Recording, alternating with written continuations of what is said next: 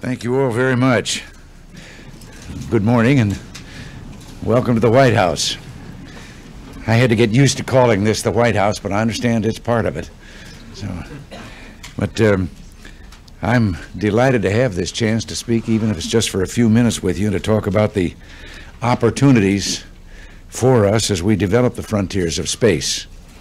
I'm often accused of being an optimist, and I plead guilty.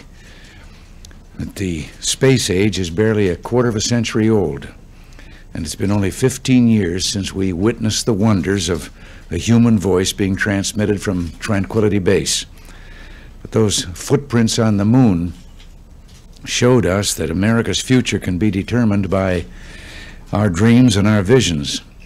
And this week's maiden voyage of the Space Shuttle Discovery tells me that our future will be determined by our dreams and our visions. Discovery was a wonderful success, launching 3 communication satellites, as I know you well know, testing an extendable solar power array, producing a pharmaceutical sample in weightlessness, and solid performance from the newest shuttle to join the fleet. And I know that you have seen a film and about this, so it would be superfluous for me to go on after what you have seen. Now, there are some, however, who may believe that space is a luxury that we can't afford, that they may work to protect the past, and I believe it's up to us to invent the future. Pushing back the frontiers of space is a critical investment that will lead to better times still to come. We marveled at the earlier Mercury flights and Gemini and Apollo and the shuttle, and yet we've only seen the beginning of this great human adventure.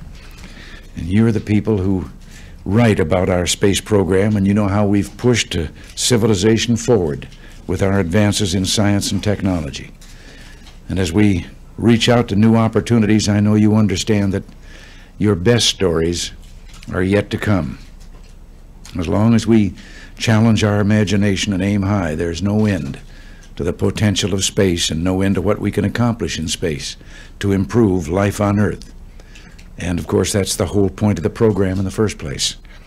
We're going to keep pushing back the frontier of space and keep opening new doors of discovery, opportunity, and progress. We're going to do it with the shuttle program, and within a decade, we're going to do it with the manned space station. And the benefits our people will receive literally dazzle the imagination. In partnership with business and private enterprise, we can produce rare medicines with the potential of saving thousands of lives and hundreds of millions of dollars. We'll be able to open the door to new opportunities for important breakthroughs in cancer research, in diabetes, and in other diseases. We'll be able to manufacture super chips that improve our competitive position in the world computer market. And we'll be able to develop new metals that are lighter and stronger than any we've ever known. And in partnership with industry and academia, the opportunity to expend basic research will grow and grow, and there will be new discoveries and breakthroughs, new progress. So the promise and the potential are there, and believe me, when you write about it, the stories won't be science fiction. They'll be stories of accomplishment.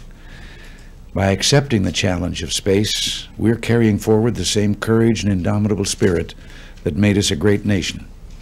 And with people like Elizabeth Dole and Jim Beggs and Tony Callio and Bud Evans to lead the effort, there's no doubt that America's space program will lead to a better America and a better life for all your people, and all our people.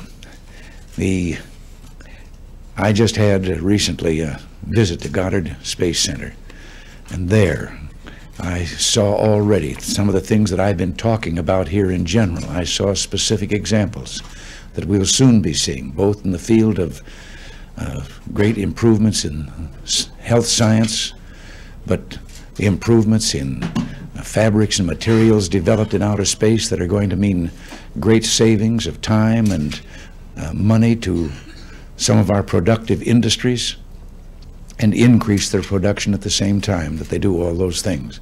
It was really a brief trip through Wonderland. So that's the answer to those who in the very beginning fought so hard against the continuation of some of these space programs on the basis that they thought they were just kind of experiments in intellectual curiosity. Well, they're not. They're real and they're practical. So I've used up more than my time, so I've been told I have to get out of here. So may surprise you. You thought that probably I gave the orders, no? No. But thank you all very much. God bless you all.